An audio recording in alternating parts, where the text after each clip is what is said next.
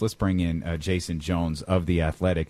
Jason, we're talking about the situation with Andrew Wiggins and the Golden State Warriors and the mandate from the Department of Public Health and the situation that the Golden State Warriors and the Brooklyn Nets and New York Knicks may be facing as the season gets closer.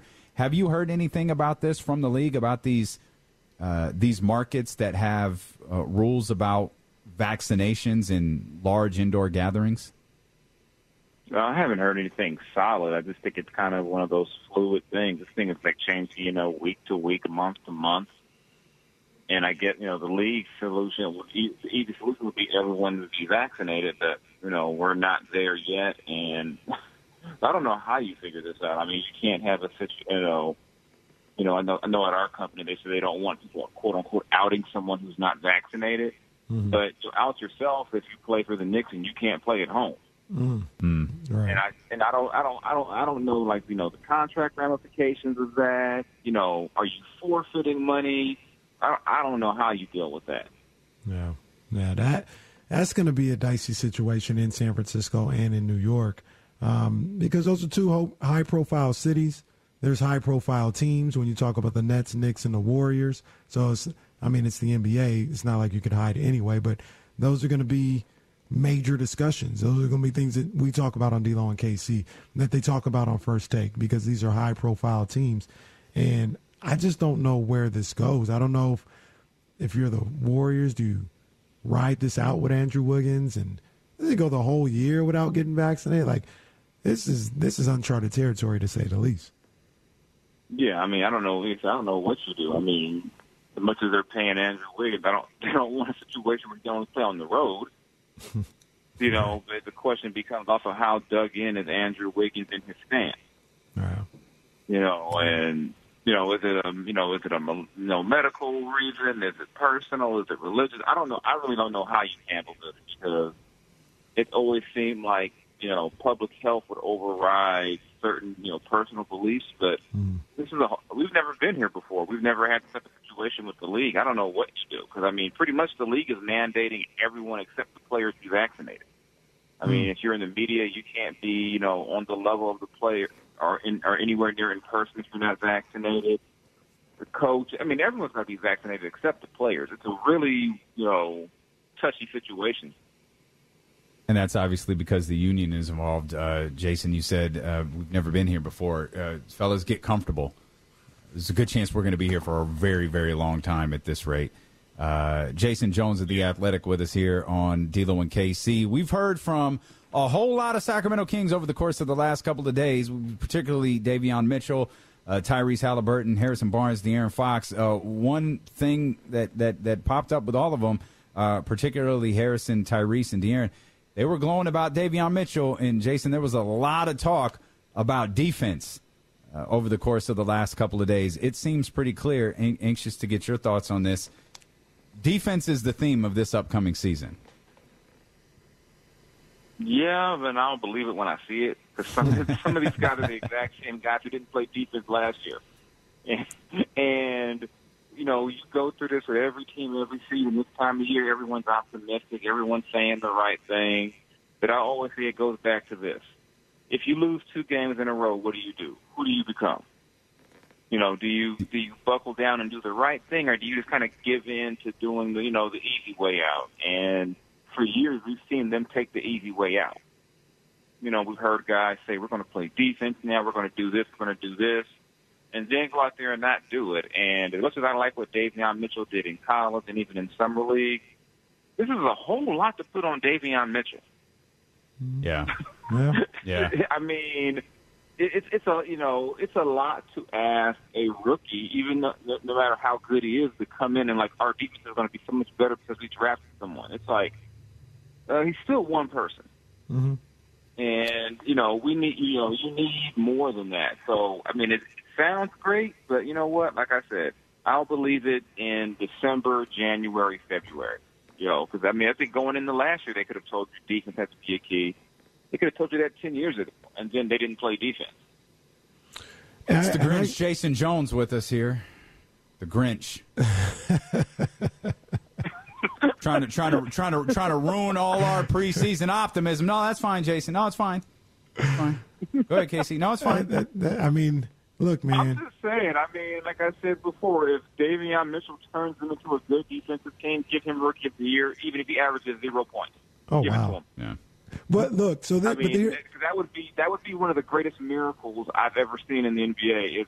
If Davion Mitchell comes in and all of a sudden the Kings, are the '89 Pistons. But see, here's the deal about that, Jason, is this was the worst defensive team in the game last year, them and the Wizards. And Davion isn't going to take them from worst to first. But Davion and his aura, his energy on the defensive end, I think can take them from worst to 17th. I don't think that's inconceivable. I don't think that's put that on a shirt. I don't think that's too much to ask of Davion. And the one reason why I say that as well is, look, he's only one man. You're 100% right. But you've been around the game. You know. These players know. Every time, like, I feel like he's been brought up by every player that's talked so far this week. They're like, yo, Davion comes in here, boosts up the defense. Like, they know. They know. Yeah, I agree with that, but to me it speaks to a bigger issue of the DNA of the team. You got a lot of vet guys who've been around. How was he coming in and you can say, what, the rookie's here, but guess you better play defense now. Mm-hmm. I mean, I'm just I feel you on that. A bigger issue. I'm just like, really? Now you want to play defense because Davion's here? Well, does it help? Does it help with guys like Mo Harkless and Terrence Davis? And I mean, I think Tyrese is committed to the defensive end, and to a certain degree, I think De'Aaron is too. Does it help that you have those guys here now, particularly talking about Mo Harkless and Terrence Davis for an entire season, and I mean Alex Lynn as well, and to a certain degree, Tristan Thompson. Oh yeah, that definitely helps. I think so. I mean, I call Mo a know-how player. He knows how to play the game. He knows where to be. And so many of their issues last season were guys that didn't know where to be in simple situations. Mm-hmm. I mean, when I see a guy leave Joel Embiid to go cover Ben Simmons at the 3-point line, you got major issues. So, you got to have guys just know what to do. So, I mean, it's definitely going to help. I'm just having fun with the whole Davion part, but I to a degree. But I think they do need more of a commitment from everyone else. It can't be, well, we got Harrison or, we got Harrison and Rashawn and Davion. It's got to be 1 through 10, 1 through 12 committed on that end because you don't get as bad as they are. I know it's real fun to blame Marvin and Buddy for the defense, but you're not that bad just because of Marvin and Buddy. Mm-hmm. No, that's true. Especially when, you're not that. You're not that. And a lot of it will go back on De'Aaron. He's got to, set. I think where Davion will help him is that, what, if you got a tough matchup, which you will have most nights, De'Aaron doesn't have to guard that guy all night. But the trade-off then becomes De'Aaron, when you're guarding him, you can't slack. Right.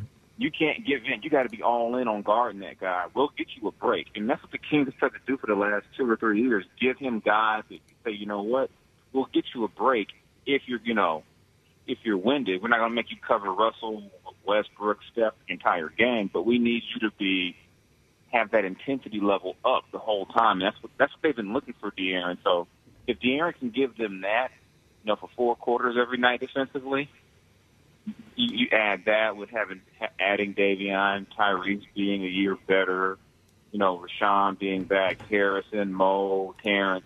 They got a chance to me, if they're just middle of the road, that's all they got to be. They don't have to be, elite Spurs defense or anything like that. If they're in the top, they've only been in the top 20 in efficiency once in the last 15 years. That's ridiculous. And that was Luke's first year.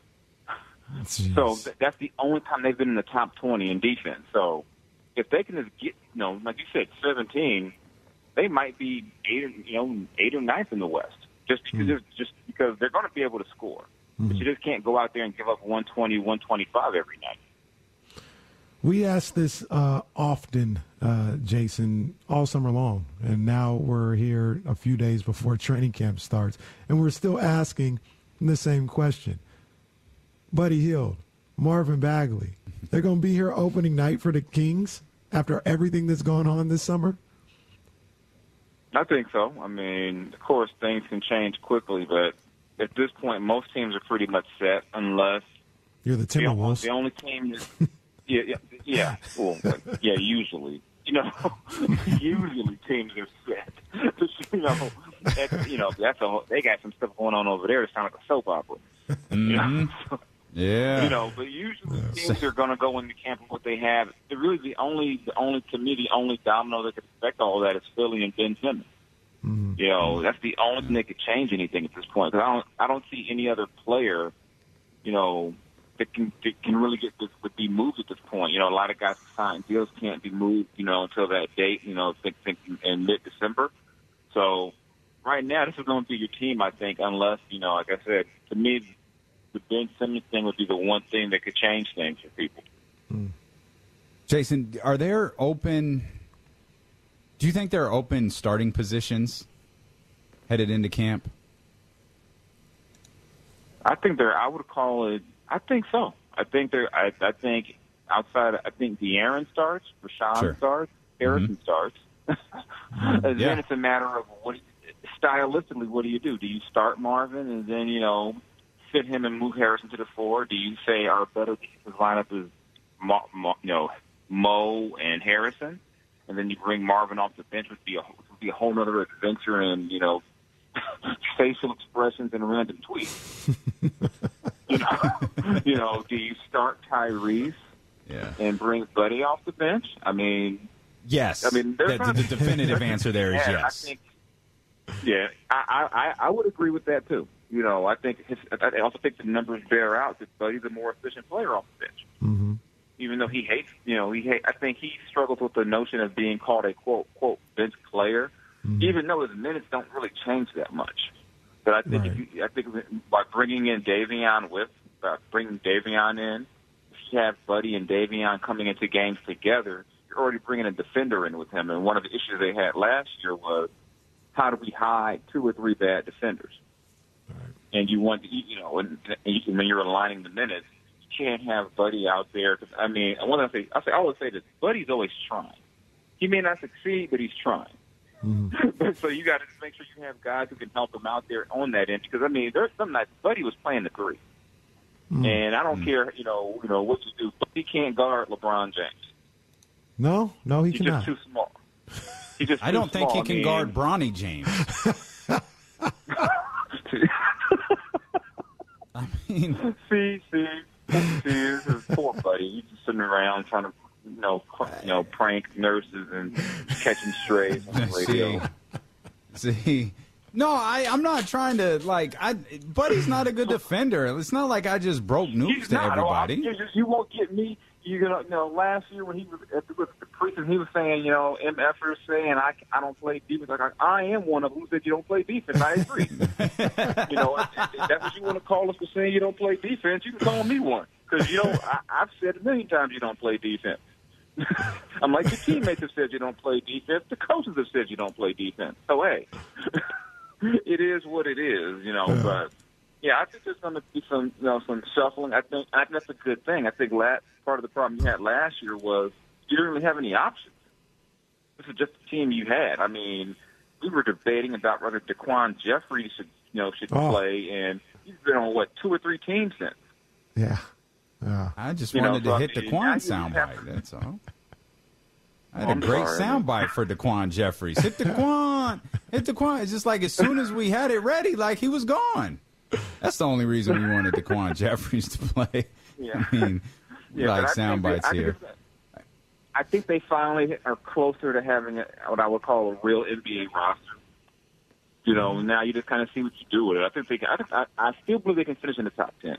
I still believe that if they get some type of defensive commitment from everyone. I got to be honest. I was trying to keep Jason on the phone as long as possible because this 9th inning in Colorado was going on for an hour. And it was 5-4 Colorado, and I just couldn't wait to give the final score to Jason Jones. Oh, now it's 5-5. It's all bad in all of baseball right now. Now it's 5-5. A variety of things have gone wrong during this conversation with Jason. What did Usher say? Until the Dodgers win. Hey, when I went down to Dodger Stadium last week, they won, so I'm going to take credit. They didn't lose till I wasn't at a game, so. Wow. I'm glad you don't have season tickets. How about that? I'm glad you don't have season tickets. That's next level stuff. I wasn't ready for all that. When the stadium was going to be open to fans this season. Next season, that's a very realistic possibility. Give me a reason to be down in L.A. more often. I'm with it. I'll even let you come to the game with me. You can come to Blue Heaven on Earth with me. That's nice. I've been there a couple different times. I got the Giants gear on every time I go down there. They know what time it is. No one really cares about your Giants gear. Just come enjoy Blue Heaven on Earth. Get you a Dodger dog. Get you a new Dodger cap. You'll fit right in. I mean, you lived in L.A., so hey. Yeah, it wasn't no blue heaven when I was up in there. It was black and orange heaven. Simple as that. That's not true, but okay. Yeah, I never took over Chavez's regime ever. What? You sound crazy on that one. We was taking over during Manny Wood. We was taking over easy work. No, if you want to believe that, okay. How was Manny's time was fun though. Fun for us. I think Manny Ramirez. We're going to let Jason go. I really wanted to get in a question about Raider Stadium, but y'all are locked into the Dodgers versus Giants, so I'll leave it. Oh, no, I'm all about that. I've been to Allegiant. It's beautiful. Yeah, I can't wait to see it. It looks incredible. Yeah, it looks great. It's beautiful. I mean, I guess I think part of the bias is the fact that I've lived at Oakland Coliseum so many times. Oh, jeez. That almost everything was anything. I mean, as long as the bathroom was working, it's an upgrade. It's like Golden One Center in Arco. We were in Arco for so long. You get to go to One Center. It's like, the 2000s. Yeah, it's like it's nice, but you don't realize. I always tell a lot of old Kings fans back in the day. They'd be like, "What's wrong with Arco?" I said, "Go to another stadium and then come back and ask me that." And I had pretty much been to every NFL stadium, and I was like, at that point, all the terrible stadiums were in California. It would have been back then San Diego, San Francisco, and Oakland had the three worst stadiums. Yeah. So, Jason. Allegiant's beautiful, and after they beat the Dolphins, it'll be even more beautiful when they're 3-0, and then I can be happy until John Gruden lets them lose 5 in a row and get started in November. I agree with everything Jason just said. They're going to go 3-0 this week, and then everyone, I'm going to enjoy it because I know what's coming around Thanksgiving. There you go. All right. Wow. They control their own destiny. Now they can't win a game. Damn. Well, Niners will be 3-0. I'm just had my head beat in too many times by that organization. I just, I want to be wrong, but I can't. I can't be crazy and act like I don't know what's likely to happen. Just because that's what's happened the last few years. That's a trip. You can't even be excited till like December. I refuse to be excited. I'm like, it's fun. It's fun if they won, but it's like, okay, somebody was telling me they're in first place. I'm like, spare me, please don't be that person. I remember what happened the last time. Raider fans got excited in December. Oof. Week 16 rolled around. Oof. Yeah. So maybe I'll just wait till after the playoff game to get excited. Maybe hold off just a couple of more weeks. And I was at the game when Derek Carr broke it. I was like, the whole stadium, we left. And people were like, it's going to be okay. I said, no, it's not. Come on. It's over. People were like, come on, let's get. I'm like, it's over. I said, they're back to some guy you never heard of. It's over. Oh, man. It was definitely And over. sure enough, they started some dude in that playoff game that I don't remember. They started that dude from Michigan State, right? What was his name? Was it Connor Cook? Yeah. Yeah. Was it Connor Cook? Is that who it was? No longer playing football professionally. Yeah. Jason, we appreciate you, man. Appreciate you, Jay. Joining us. Stay tuned. No problem. Anytime. Hey,